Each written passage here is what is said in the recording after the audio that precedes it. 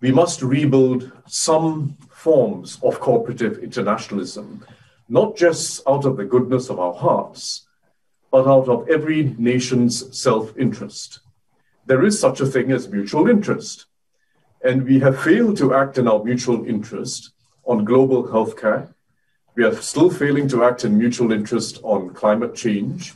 We're failing to act on mutual interest in a whole range of global public goods. They're global public goods because they don't just benefit one country or several, they benefit all countries.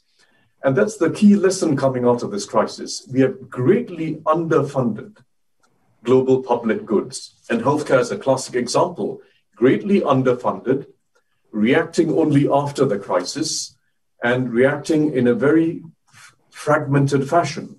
So we've got to address that forthrightly, because this is not the last pandemic we're going to have. It's not the last global crisis we're going to have.